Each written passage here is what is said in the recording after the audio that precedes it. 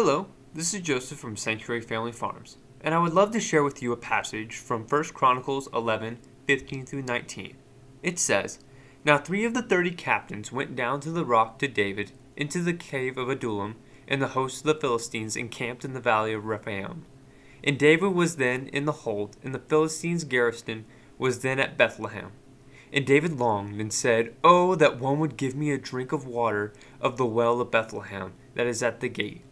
And the 3 brake through the host of the Philistines, and drew water out of the well at Beth-lehem that was by the gate, and took it, and brought it to David.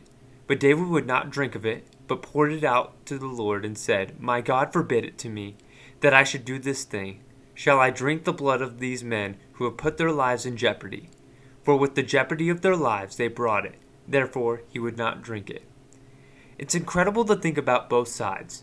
3 of David's bravest warriors, so loyal and respecting of David, risked their lives to get some water for David. When I think about how selfish I can be, it's really convicting of the type of person God desires us to be, selfless and seeking each other's highest good. I'm sure they were thirsty also, but they put aside their own discomfort and safety to serve their leader. On David's side, he refused to drink it. He saw what a sacrifice it was and gave it as an offering to God. He surely was thirsty, but he wouldn't be treated as any different from his men. Not only that, he valued and celebrated what honor it was that his men would risk their lives for him. A true leader, a true friend. I encourage you today to be a true friend to someone else, to seek their highest good, even when it's not advantageous to you. Be blessed.